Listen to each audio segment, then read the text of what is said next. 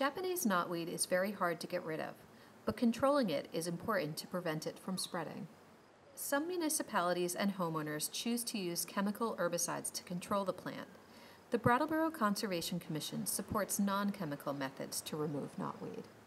Because 75% of the plant is actually underground, the most successful method is to try and starve the roots. An effective way to do this is to cut the stalks. The best time to start is in the spring because the shoots haven't grown up into the tall plants you see by late summer. Plan to cut the knotweed continually throughout the growing season. Don't let the plant get more than a foot high before cutting it again.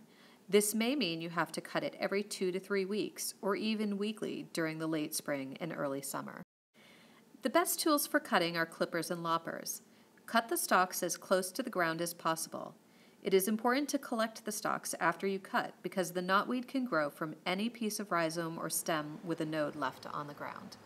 This is especially important when cutting near water. Gather your stalks and pile them off the ground. We recommend placing them on plastic or a tarp.